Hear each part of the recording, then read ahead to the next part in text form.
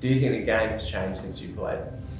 Look, I think it definitely has. It's come leaps and bounds, and being, 15, 16 years out of the game, it's come in leaps and bounds. So obviously love to get your perspective. But in saying that, it come about in '93 just between Michael Long, and that changed everything for all of us and made the pathway for you blokes obviously a lot easier 15 years on. But look, he consulted with Michael McLean and rung a few other Indigenous players at the time, and they made a stand. And 2 years on, '95, the racial vilification law came in, and that changed everything. And it wasn't just most probably us Aboriginals too. It was a lot of other ethnic groups that were copping it as well, and that's in mainstream Australia too.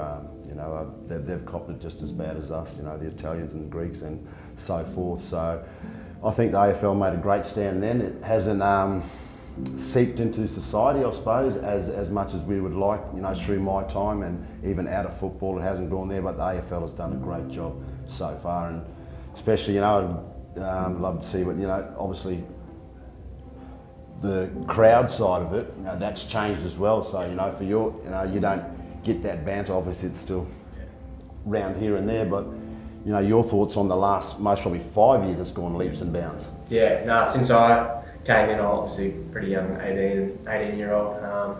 I guess, like you said before, it's the players who played before us that have made the pathway really easier for us boys. But in saying that, it's still got a way to go. You see, blokes like Eddie Betts and Liam Ryan and blokes like that still getting vilified online. And, that's the thing that we want to stamp out. Our brothers, seeing brothers, getting taunted, by people who don't show their faces is pretty tough. So I think players like you got like Nicky Mimai, Adam Goods, they took a lot of the brunt of it, but they've made it a lot. Blokes like you guys have made it a lot better for us, and it's definitely a great environment for Indigenous players to play the game now. Yeah, upside down. What Indigenous player did you admire growing up? Oh, yeah, I had a few. When I was pretty young, it was Andrew McLeod, so I followed Adelaide a little bit because Dad did. So he was just flashy and one of the best to do it, I reckon. And I was lucky enough to be coached by him, flying boomerangs, which is awesome. But then probably Buddy Franklin, just deadly, and obviously got to play against him as well since I came in. So just playing on the same ground with blokes like that, and obviously still playing now, so it's pretty special. So probably him. But when I was young, it's most probably my uncle back home in the hometown, Uncle Lance White. He was the first thing, because we only got ABC, and then we got the winners. So then I started seeing the Cracker Brothers and Morris Rioli, and I was like, wow, how good are these blokes? Michael McLean, Lally Bamblett, like it was just freaky. So once I think, and Cracker Brothers were first and foremost, and then I actually got family from WA as well. Yeah. So obviously Stephen Michael over there was an absolute god. So he's most probably arguably the best player not to play. Well, he's most probably the best player not to play AFL. So a lot of those blokes, you grew up. I grew up admiring, and then you got your local talent around the territory you wanted to be like. So the Kadji Duns and all the Longs and Riolis up there. You wanted to be like one of them. Cyril Rioli's dad was really good as well, and Noel Long, absolute ornament to the game. So nowadays, you all just give us a buzz, and I think look, Buddy is most probably he's not my modern day favourite, because obviously Charlie is. I just love watching Charlie. I had spent time with him at Marist College, Ashgrove as well, so there's that bit of that feeling there. But I think him and Liam Ryan reminds me of one of my cousins as well. They'd remind you as well. So that's unbelievable. So he's most probably up there as well. But I think Charlie's the modern day at the moment. Yeah, that's it. Next one. Have you ever experienced racism on the football field? Yeah, look, unfortunately, you copped it at a young age back home, which was really hard, because you copped it because back home we weren't white enough to be white and weren't black enough to be black. So I copped it from both sides there, which was a bit hard, but it was sort of between that 12 to 14, and then it sort of grew out of that and we sort of all matured a little bit. And then when you came to the AFL, obviously, it was just pretty rife going on. And actually the game in 1992, my first game at Victoria Park, just copped it all that day, and I came over to Michael McLean and said, this big bloke's giving me a bit of hassle, and it was, Michael McLean gave him 3 or 4, and I didn't even see one of them, so I reckon there was more there. And look, that's how it was. And look, I'm glad. Like, we sort of stood up in the dressing room, and your teammates knew it. And look, weren't a lot of Aboriginal players playing in the competition then. So a lot of teams didn't have Hawthorn and Geelong and these blokes didn't have many Indigenous players playing, from Collingwood even at the time, Carlton, all those players. So look, it was tough, and I always went to Michael McLean or Gilbert McAdam. We had Russell Jeffries. I had a real good leadership, good contingent here, and obviously Roger Merritt, who didn't stand for that stuff as well, being non-Aboriginal. So look, it was about speaking up, and I suppose we spoke within each other, but we didn't go out to authorities or anywhere else, or go to the club or the president or the coach. But we spoke within our own little groups and saying, "Hey, we'll catch that bloke next time," things like that. So that was your journey, especially in the AFL. I know junior footy you would have copped a lot, but AFL, how, anything at all? No, I've been pretty lucky, to be honest. Like I said before, you sort of see stuff online and things like that, and blokes copping it that way.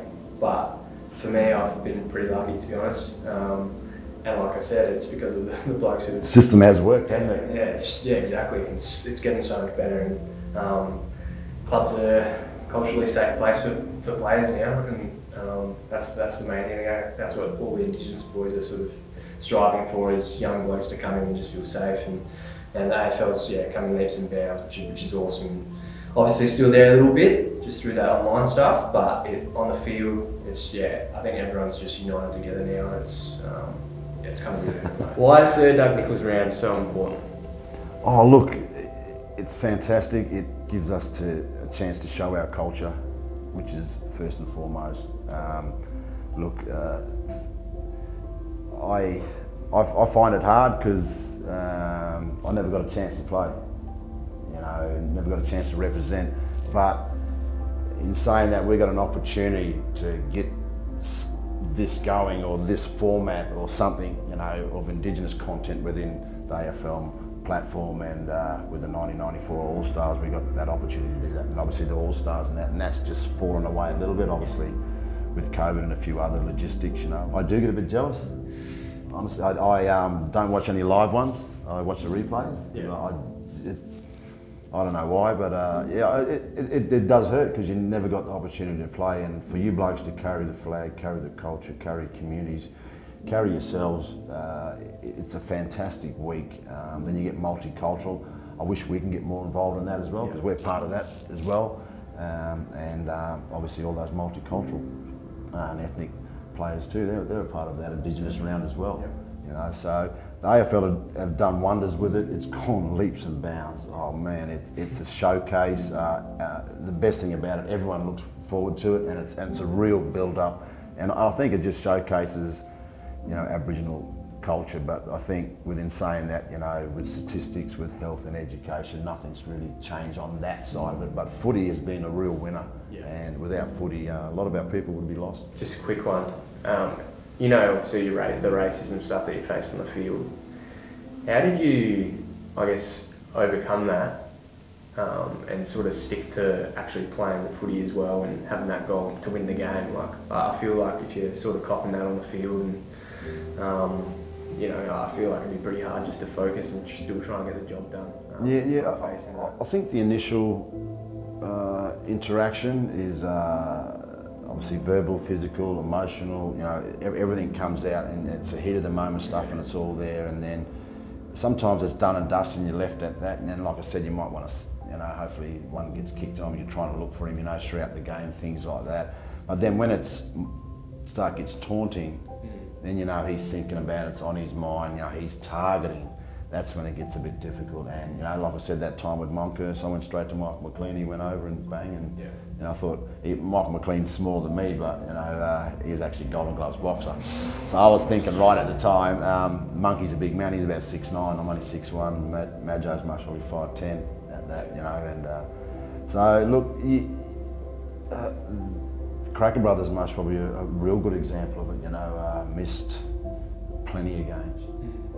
And it was just, the jibes, the taunts, quick hit, miss a week, come back, nothing really said about it, nothing done about it. And you sort of move on, and it'd be interesting to see how how they felt. I was speaking to Michael McLean, yeah, you know, he just copping it week in, week out, and he said, I just tried to beat him. You know, tried to beat him with the ball, tried to win. The doggies weren't a bad side back in those days as well. So you try and beat him with the footy.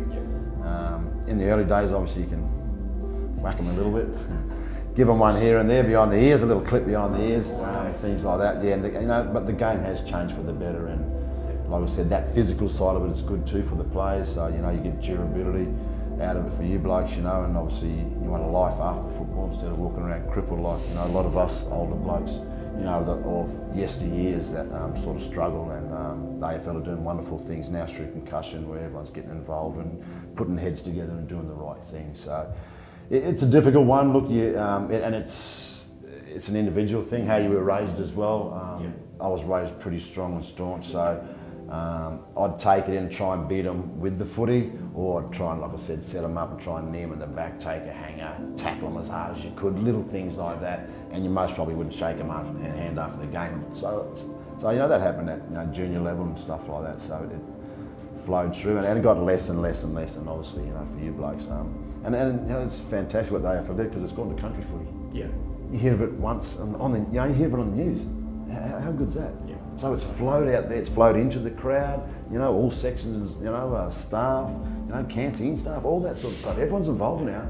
So, you know, you taunt or jibe or, you know, say a racist comment, slur, you're kicked out of our game, yeah, no matter where you are. So, you know, like I said, the AFL have done some wonderful things. So, and it's just helping, you know, obviously we're talking about reconciliation and all this sort of stuff, you know, that's, AFL's already done a step in the right direction for the last, you know, 15, 20 years. Yeah.